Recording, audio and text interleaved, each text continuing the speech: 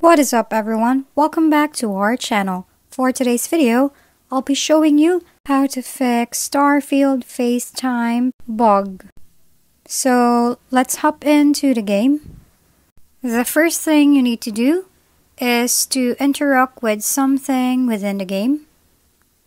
Try to interact with anything that is around you in the Starfield. For example, you need to move to a certain location inside the game.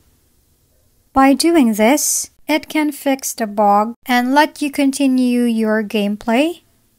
Next thing to do is to load your saved file from before you got the bug. Now try to play the saved file and see whether you are still getting the FaceTime bug.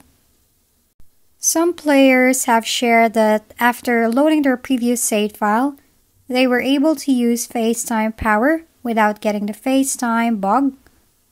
But the disadvantage of doing this is that you will lose some of your game progress. If the bug is still there, then try to relaunch your game and restart your computer. Then see if the bug is fixed. Now, if the problem persists, try to look for the updates of Starfield.